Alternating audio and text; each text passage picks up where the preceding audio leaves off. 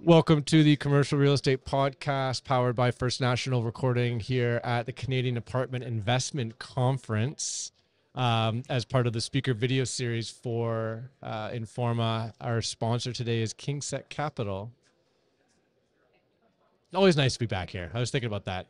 This is our Super Bowl. Yeah, As right? apartment Like, lenders, yeah. this is as good as it gets. I mean, the Toronto one's fun at the end of the year, but this is it, baby. You know, and it's comfortable. Those that don't listen, First National, we're the largest apartment lender in the country. Adam and I do a lot of apartment lending.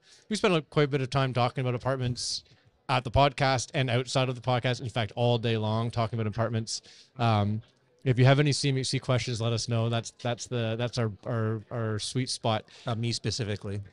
Yeah. Ask Adam specifically. If you email me, I will email Adam. Not that I don't know the answer; it's just not my job.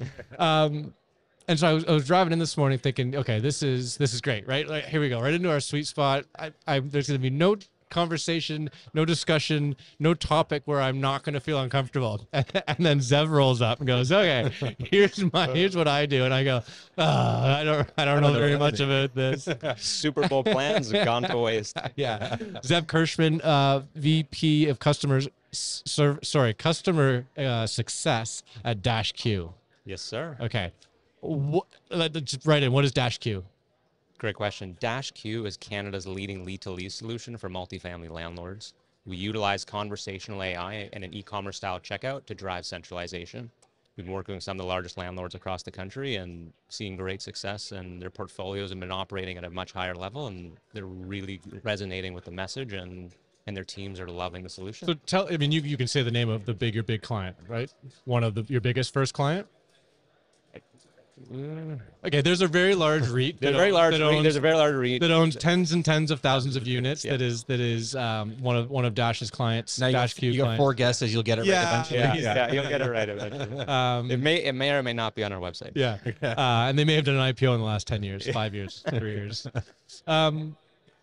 And so you said lead to lease. Lead to lease. So that is from the moment prospective tenant inquires until the moment they actually sign a lease, we manage that entire process in-house through our platform. So everyone from their marketing teams, their leasing teams, the asset management teams, the property management teams will interact with the platform. So the tenants have a seamless experience from inquiry until lease.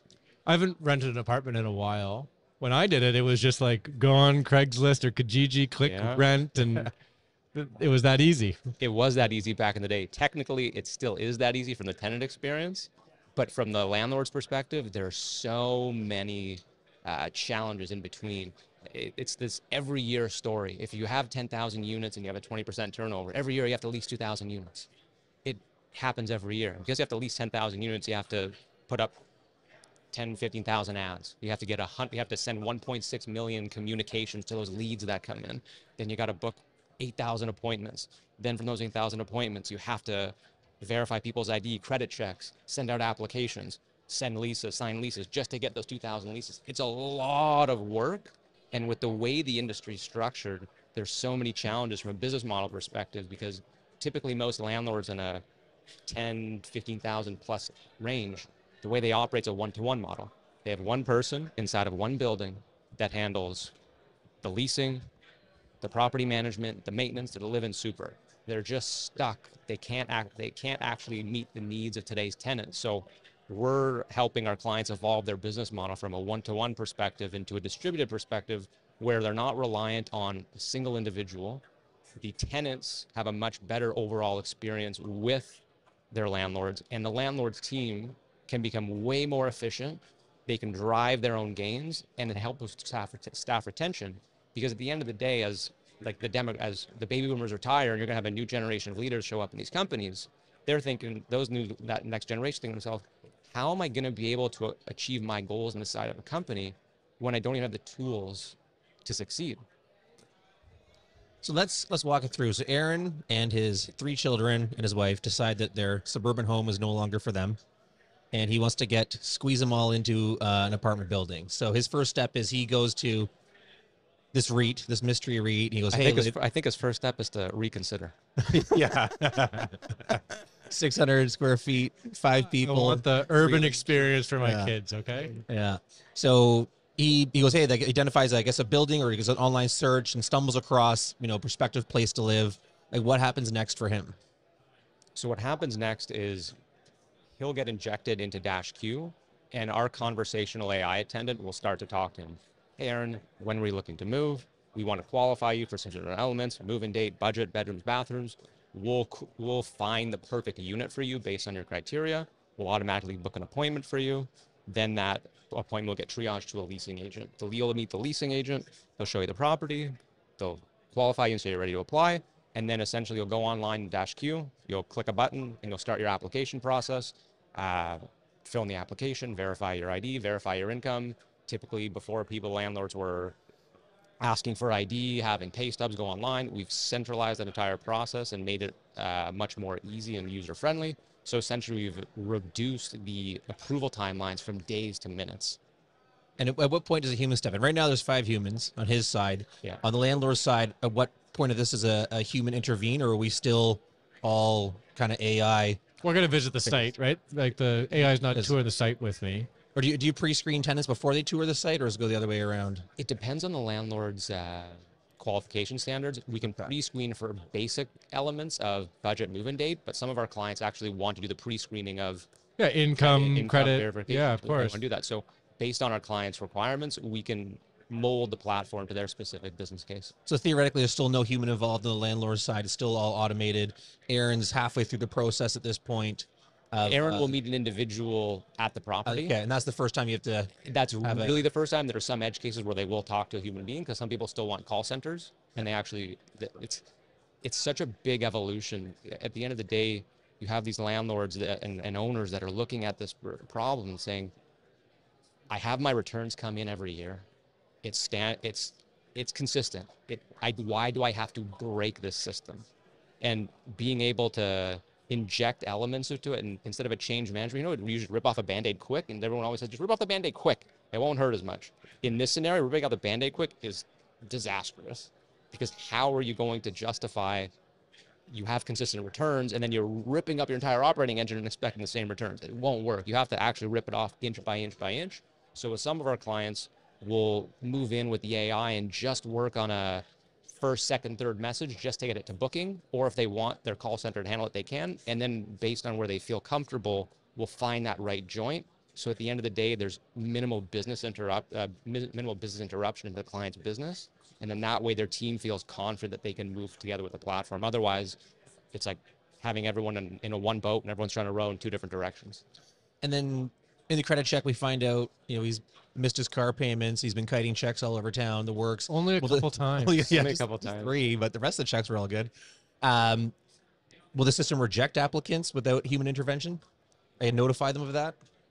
No, not right now. What we do, we can. It just depends on everyone's risk appetite in terms of qualification. At the end of the day, most landlords still want to have that control. The AI can go there. It's a question of comfortability, but you could probably provide a rank. You could this guy's probably better. Yeah. You could probably provide some suggestions in theory, but I think what it comes down to is the approval process is so specific that sometimes what an AI model could totally miss, just from a logic perspective, there's a human element of someone. Well, yeah, like that person that's given the tour and showing the suite, like they're the ones that are interacting with that individual. Like no matter what, you could look great on paper, and then you could just get a sense that this marks up your arm. Yeah, exactly, right? This guy's a creep. Like I don't want him living in my building, right? Versus someone else that may have less quality on paper, and you can tell they're a really decent human being and quiet or whatever the benchmark. And you'd be surprised. Some guy's got the cut on his wrist. He's actually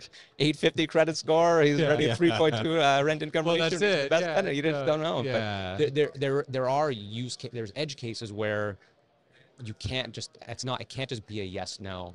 There's some landlords are prepared to take on more risk, some landlords take on less risk. Some people exclusively work with newcomers to Canada. Some people tend to shy away from it. So it's really landlord dependent. But we give our clients the ability to really have that choice, so that way they're not boxed in and say this is the only way it can be done. So, and again, it's been a while. So I'm on Kijiji, or what are the other apps? So the other places that there's rent.ca, rentals.ca, pad mappers. So I'm on there and I search, I want to live in on Queen Street West. And so all of a sudden there's 15 sites that pop up and I'm clicking on there. Yeah. If I click on one of your clients' buildings, Yeah. it'll take me to your website, or are you even embedded into those No, platforms? we're embedded. Essentially, we connect into those ILSs, and then we integrate the leads into our system, and then our system does the Right. rest So, of the so, heavy so lifting. part of the experience for the tenant or the future tenant is I click on one building, it takes me to their site that probably is, a picture of the building. It says, click here to schedule. And then I'm now sending an email to somebody saying, hey, can I come view? Versus if I click on one of your clients' links in rentals.ca or PadMapper, now all of a sudden I'm getting prompted by Q and .io, yeah. .io. Essentially, we send the messages are actually coming from our clients. So whether it's omni-channel, it's email, it's text message, or a phone call, depending on what channel they're interested in. And we're just getting back to people quickly. It's like speed to lead is everything in this business. When it comes from a marketing and a lead qualification perspective, it's speed to lead. Personalization matters, but at the rental consumer is very fickle by nature. It's very transactional. It's not as much as relational it should be, as opposed to selling a home. And at the end of the day, what tenants are looking for is who can get back to me the quickest. Can someone get me booked in quickly as possible? Scheduling must be Just fast. get it done, because they're looking at 17 different ILSs. They've inquired on 86 different properties. They don't remember a thing. They're just saying, who get it back to me fast? Who do I actually have confidence in that when I meet this person, they're going to actually meet my needs and rent me a place that I have trust in them long term. So it's almost first impressions. First impressions matter. Our automated messaging on a first message basis alone, we're getting an 80+% response rate.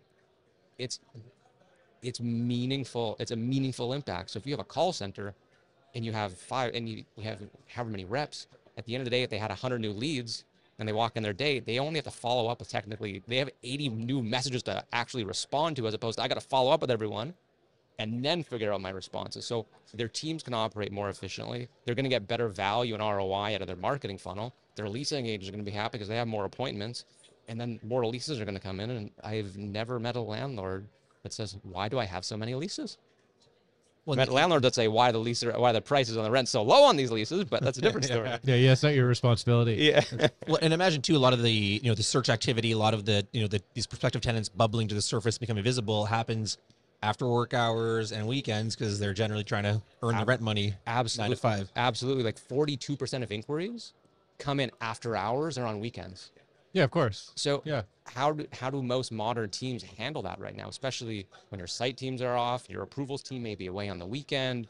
There's so much inflexibility in that like one-to-one business model that we're really allowing our clients to transform to that distributed level. So that way they can, as the business evolves, they can evolve with it, so they're not left behind. Because I really want to focus on this, is the demographic bomb that's about to hit like everyone in terms of people retiring. As the next generation comes in, they're going to require a new level and a new skill set and new tooling to really succeed. And it's one of like the unspoken things in the industry is most landlords aren't prepared for that transition. And that's where you're going to see a lot more breakage, because I'm 35. If someone wanted to be a live-in super now, I don't know if they want to do the same things with the same technology.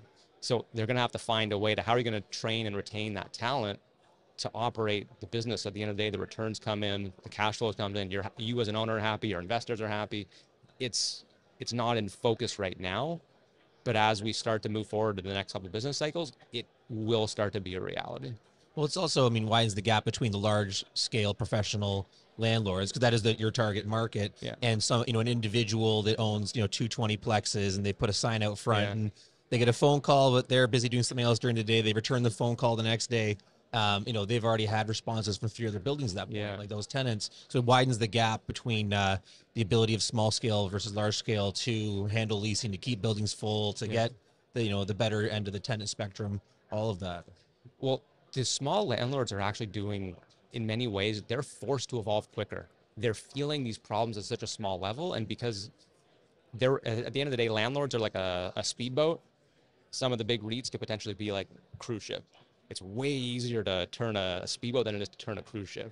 So you have that flexibility inside of an organization that when you're at 5, 10, 15,000 units, it's really hard to rally your team around changing everything at once. You almost have to do it piece by piece. So those smaller landlords are actually changing much more rapidly. The existing landlords, they are changing, but sometimes they're stuck. They're just stuck. Because how do they do it at the end of the day? Are my returns going to be the same? And how can I make that consistent without disrupting the boat? And that's always been the challenge, because imagine someone coming to any landlord and saying, I'm going to transform your business and I'm going to make everything better in 90 days. Yeah. Like, Over okay. 180 buildings. Yeah, for 20,000 units, I'm going to transform your business in 180 days and life's going to be good. Everyone's going to say, wait, what? And no, show me how, please. So you have to really guide them along that journey and show them how, like we have a landlord maturity model, how you go from a one-to-one into distributed. And there's so many steps in between. But once we're able to give our clients that roadmap and show them how we're going to get there, and we show ourselves to be a trusted partner over time, because at the end of the day, Sam Altman said this best, one of the best arbitrages left in the world is time.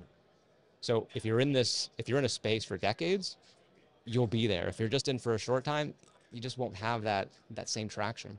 What about customization, both between your clients, like different clients, but even within one client's portfolio? I think certain clients in certain geographies might want to highlight attributes of a building. I think about ESG, where, they spend a ton of money on sort of retrofit for, low carbon consumption uses or whatever. They want to highlight this as a high environment impact building. And so they want that to be part of the lease to lead experience, or lead to lease experience, right? So as soon as they click on that link, whether it's in PadMapper or whatever, it should be very obvious. This is a environmentally friendly, carbon neutral building. Yeah. How does that work for you guys? Great question. Without getting into the weeds too much, we connect with our clients' inventory and their building amenities. And then based on that, we're able to either run our AI models, or through manual communication, what's in the features in our platform, we can help communicate the value prop of each building on a unit specific level to that prospect. So that way the messaging and the brand standards of each client holds true throughout the entire process. Yeah, because I can see that as important, being, if I'm looking for my 5-bedroom unit, because we're all my family and kids. Yeah. And it, for whatever reason, you've got 5 bedrooms and they're massive and they've got a rooftop balcony or something. That should be very obvious as soon as I click on the link on PadMapper, Yeah, right? of course, Like, and we'll get you for $500 a month. Yeah, Right? yeah. If you're moving out of the burbs, then why not? 15 hours north of here. Yeah. yeah. And none of it. What about integration with other technologies? I mean, during COVID, there was a big rise, obviously, in virtual tours, whether that was just, a video going through the unit, or like a door lock system that they could access it without having to see anybody else. If you're trying to further extend the period of time in the process before a human has to intervene, can you work with that technology? Is that desirable? Is that something that you see as... Absolutely. It's big in the States. One thing that I love about our team is we know what we're really good at in our core competency, and where we're not the best, we just want to integrate with best-in-class third-party providers, whether that's IoT, virtual showings, whatever the case may be. We're always looking for the best. We don't want to be the best at everything. We want to be the best at something at what we're really, really good at, and then just make sure we're providing the best value to our clients. Because we mentioned before, like for us, when we work with our clients, it's a partnership. We really look at this at a long-term perspective. So we just want to do what's best for the client and making sure that they have the best operating engine. So as their business continues, they can see the benefits from it. But we integrate with all different types of partners across all spectrums. And it sounds like, obviously, there's a value in human interaction, right? The intangible. When you're discussing kind of landlords' preferences here, it sounds like that maybe the technology would have a capability to go further without human interaction at all, than maybe just the landlord's comfort level with having a completely digital experience versus a human intervene. So is the limiter more on just the nuances of human psychology, where they eventually want to see a real human being? Is that the more of a limiter on how deep you can go in automating the process? Yeah, and I think everyone has their own realities and compliance, but I think this is still a human business at the end of the day. Like, this is where people want to live. We're building communities, and you can't lose sight of that. You have to always keep in mind that technology will play a role in this business, but the technology doesn't become this business. It's still a people business. How are you going to use technology to empower your team to succeed? And that's the balance that you have to strike. But And once landlords get more comfortable with wanting to use more automation, they can. But if they also want to stay in that range of much more human interaction, then they can find that sweet spot, and we can deliver it. When did you guys start this company? We built this product about 2.5 years ago in the depths of the pandemic. Nothing better to do. Nothing better to do. We pivoted from What's been the biggest surprise that you've encountered through this journey you've been on? wow, so many.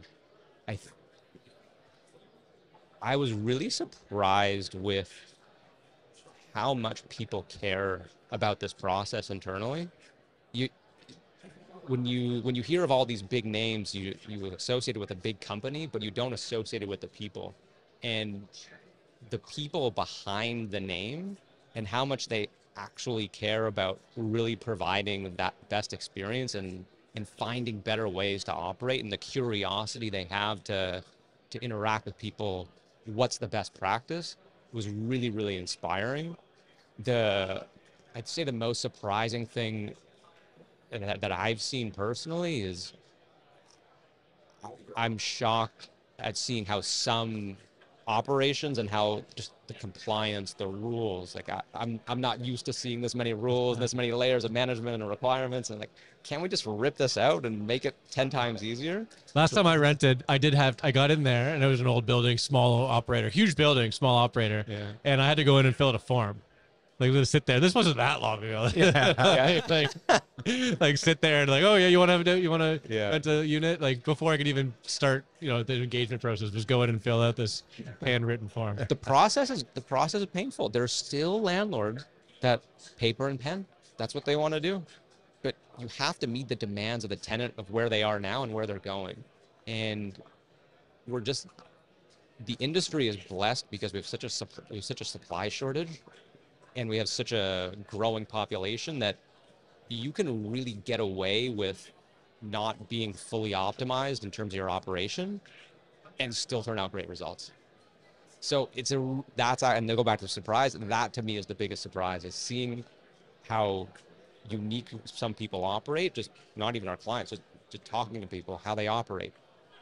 And it boggles my mind how they're able to still get the result, but they win at the end of the day because they're just riding the tailwinds of the market. Unfortunately, we're out of time, Zev. And I got one last question. I think it's a doozy. I hope this ends up as good as I think it is. I'm excited to hear. Me too. What's harder, finding the seed capital for the investment or finding the client to take your product? Ooh.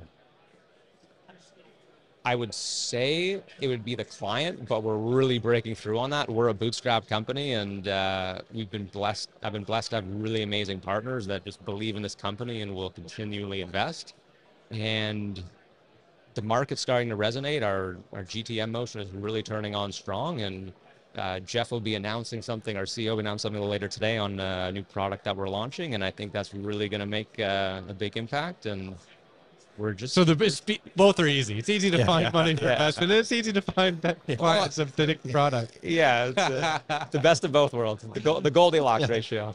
You do have, of course, a nice momentum scenario in that there's always a bit of an arms race amongst the top end apartment operators in the country, and so if they got a shiny new toy like your product, then the next guy has to get it too, just to stay competitive. Well, so nice. I know from personal experience, the first thought you always have is, well, I'll just build it myself. I'm going to hire a couple of coders and we're going to go build this thing. And on Fiverr.com. Yeah, exactly. Right. And I think we're far enough through the cycle of business owner operators, like the guys that are making the decision in the boardrooms, to have learned that mistake enough now to, no, just go find somebody who's got the expertise and you can plug in your software with another software, and it's still going to be a seamless experience, right? Yeah, and just to your point, the biggest challenge is that when the landlords have experienced now is these almost work solutions.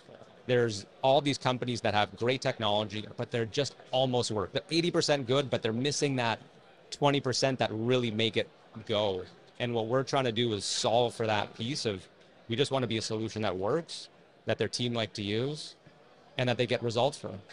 What's funny when and I know now I said we were almost out of time. Yeah, sorry. Well, no, this is just a comment. And then we'll wrap. This is the Super Bowl. Yeah. We're in overtime. Yeah. It's all good. It's just a comment. It's just a comment because when I first started talking to you, but maybe even off air, I assumed you were a like soup to nuts lead generation, leasing plus sort of property management operations platform. And when you said no, we're not, I thought, oh, that's weird. Why wouldn't they be all the way through? But now as I've talked to you for 30 minutes, we've interviewed you.